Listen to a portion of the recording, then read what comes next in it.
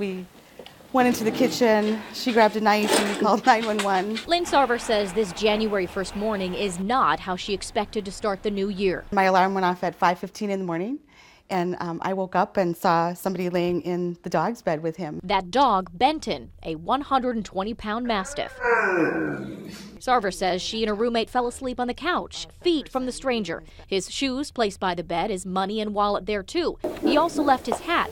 Confusion and panic set in. I couldn't see his face, and I could only see the top of his head. The women waited for police, who came and woke the man up. Turns out he's a 24-year-old who lives 2 doors down.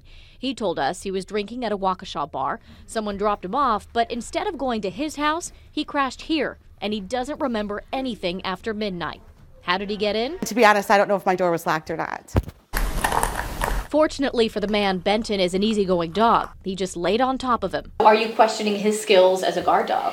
I'm actually not, because these dogs are known to let somebody in the house and not let them out. It just happened that he was a very nice young kid who made a huge mistake, but they said, yeah, this could have been a lot worse. The man apologized a number of times to Lynn. She is not pressing charges, but she will be making sure to lock her doors every night. Kristen Byrne, today's TMJ4.